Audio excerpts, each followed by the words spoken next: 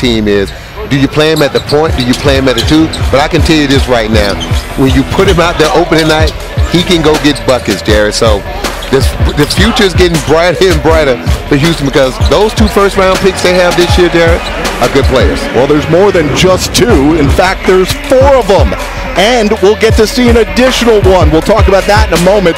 Green, Alperen Şengün has been sensational. If you like old school big man basketball, you'll get it with Şengün, who was taken with the 17th pick.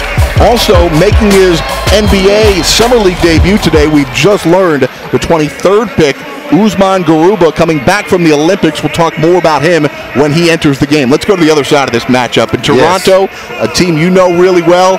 You've said you're the greatest coach in Raptors history.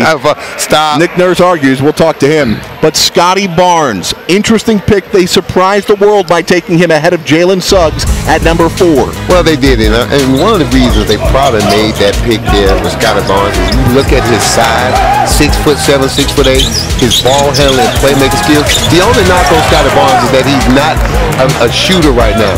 But given the NBA, given player development the way it is today, and all this young man other skill sets, he's going to be a keeper for this Raptors team. The question is, what kind of team they're going to build now in Toronto? Last night, Barnes just 2 for 8, 13 points in the Raptors' 90-84 loss to the Golden State Warriors. As I said, we're going to get to see him in a back-to-back here, Coach Mitchell.